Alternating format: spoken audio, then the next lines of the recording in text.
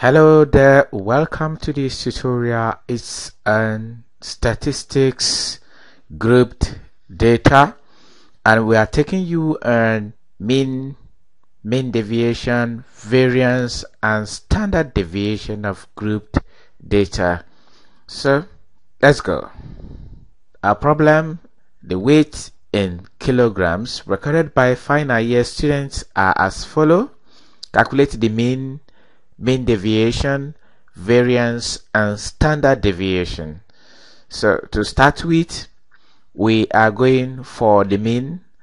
Our usual formula for mean: summation of fx over summation of f. And from grouped data, the x is not given, so we are going to create two additional columns for x and fx. So we have two additional column, x and fx. So the x is the mid value of the class interval. So for each of the class intervals, we shall calculate the mid value to represent the x. So we start with the first class interval. 54 plus 57 divided by 2 gives 55.5. 58 plus 61 divided by 2 gives 59.5. 62 plus 65 divided by 2 gives 53.5. 66 plus 69 divided by 2 gives 67.5. 70 plus 73 divided by 2 gives 71.5. 74 plus 77 divided by 2 gives 75.5. 78 plus 81 divided by 2 gives 79.5. 82 plus 85 divided by 2 gives 83.5. So we have gotten the mid values, which represent the x column. So we go ahead to calculate fx. Fx means frequency multiplied by the mid value, which is x. So 5 times 55.5 gives 277.5. 7 times 59.5 gives 416.5. 10 times 63.5 gives 635. 12 times 67.5 gives 810, and 6 times 71.5 gives 429, and 5 times 75.5 gives 377.5. 4 times 79.5 gives 318, and finally 1 times 83.5 gives 83.5. So we shall sum up the frequency and the product of the frequency and x. So we shall sum up the two columns. So summing up these columns, we have a 50 here. Summing up this, we have a 3347. Now we substitute this summation of fx and summation of f in the mean formula. So that's going to give us 3347 over 50, and that will give us 66.94 kilograms. So the mean of the distribution here is 66.94 kg. Now we go to mean deviation. For our mean deviation, the formula is summation of absolute value of x minus x bar divided by summation of f. So what we do is we get the x minus x bar. X bar means the mean of the distribution we just calculated. So we are going to get x minus x bar for each class interval, multiply by f, sum them up. We're interested in the positive difference. So this x bar means the mean we just calculated, which is 66.94. So we create two additional columns, the columns for absolute value of x minus x bar and the product of that with frequency. So we have additional column. The first one is x minus x bar, then f times x minus x bar. Now we come to x here. This is 55.5 minus 66.94. We have already calculated our mean to be 66.94. So, and we are looking for the positive difference. So we have a 11.44. 59.5 minus 66.94. We have a 7.44. 63.5 minus 66.94 gives 3.44.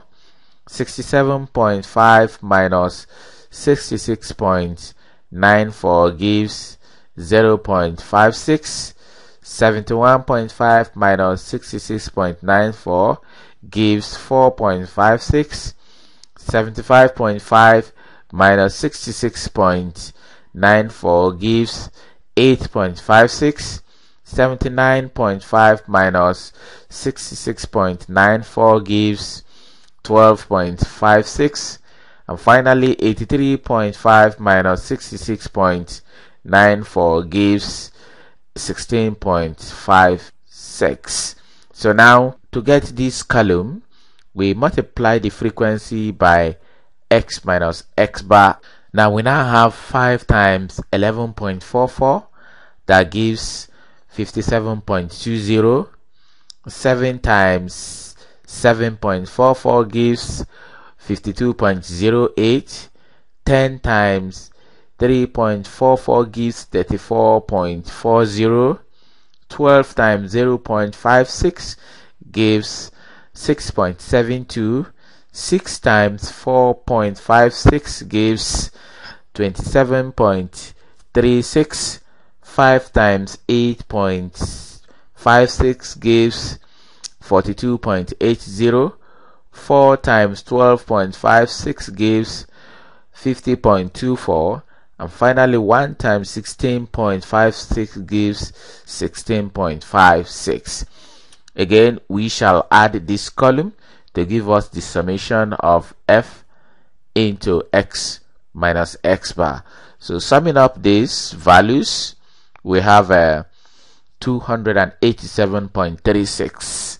So we now go ahead to substitute the values we have obtained into the mean deviation formula. So that's going to give us this 287.36 divided by 50, and we have our result as 5.7472, which represents the mean deviation of this distribution. Now we go for variance. Going for variance, this is the formula for variance: summation of f x minus x bar absolute squared. What we do is we find x minus x bar, square it, multiply by the frequency. So we already have this x minus x bar here, we have this here. We are going to square this and multiply by 5. Square this, multiply by 7, square this, multiply by 10, and so on for the column. So we have the column f into x minus x bar squared. So now we go ahead for that. Now we proceed. So we squared 11.44. So the result multiplied by 5, it gives 654.368. Again, 7.44 squared multiplied by 7 gives 387.4752. 3.44 squared then multiply by 10 gives 118.336. 4.56 squared multiplied by 12 gives 3.7632. 4.56 squared multiplied by 6 gives 124.7616. 8.56 squared multiplied by 5 gives 366.368. 12.56 squared multiplied by 4 gives 631.0144. 16.56 squared multiplied by 1 will give 274.2336. So we are done with this column. What we do now is to sum up the values to give us the summation. So summing it up, we have 2560.32. We now substitute this into this variance formula to get the variance of the distribution. So we have it as 2560.32 over 50, and from there we have our answer as 51.2064. This represents the variance of this distribution. Then we now go ahead to calculate the standard deviation. The standard deviation is immediately from the variance. So standard deviation here is the square root of the variance. Square root of variance. So finding the square root of variance, we are going to find the square root of 51.2064, which gives 7.1559. So we have done justice to this problem by calculating the mean deviation, variance, and standard deviation of this distribution. That is the end of the solution to this problem. Remember to subscribe to our YouTube channel at Oninab Resources. Thank you for watching this video. Goodbye.